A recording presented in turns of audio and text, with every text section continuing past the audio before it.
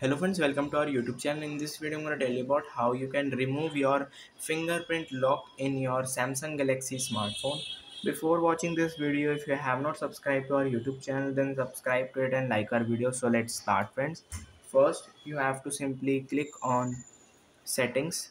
Then you have to click on security and privacy. Then you have to see here it is lock screen. Click on lock screen, click on fingerprint, enter the password, and here it is fingerprint 1. You have to click on it. Just click on remove fingerprint, and this fingerprint is now removed successfully. Turn off the screen, turn on it. It will ask you for a password. You can see it is unlocked by the face lock. I hope you like this video. If you like this video, then subscribe to our YouTube channel for more helpful tips and tricks videos. See you next time.